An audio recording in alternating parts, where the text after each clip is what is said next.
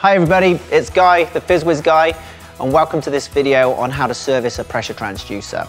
So when you first bought your FizzWizz Bubbles Anywhere edition, it came with some spare parts, and one of them was one of these little pressure transducers. And you may need to service your transducers if you were to say to overpressure the FizzWizz, or if you were to get some of your product or beverage into the unit. To service it is very, very easy and it's very, very quick. So the first thing you have to do is disconnect the FizzWizz from the power supply.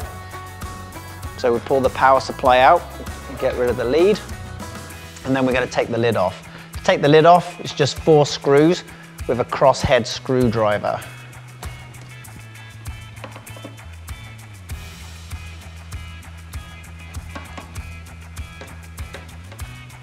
Okay, now when you take the lid off, the only thing you have to be careful about is that these buttons are connected to the printed circuit board below the lid. Here we go. So we can just drop that down to the side there like that. Okay, so here are your 2 pressure transducers.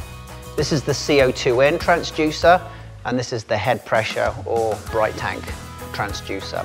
So we're going to service the bright tank transducer on this one. So they unclip very easily. And you see this little plastic pipe here, and you'll notice that there's a little plastic clippy thing, and we need to pull that plastic clippy thing out. Then to take the pipe out, there's like a little collar, and we just have to push that collar in and pull the pipe out. Okay, take our new transducer, and we're going to push that pipe in, and you have to make sure the pipe goes in quite a distance. It's about 1 centimeter or so of plastic that's going to push into the pipe. There you go. And then the little clippy thing has to go back in. Okay, and then the last thing is we have to clip it back onto the printed circuit board. And that's it.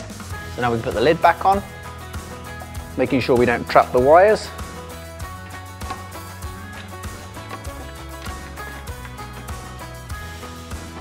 And do up the 4 screws that hold the lid on.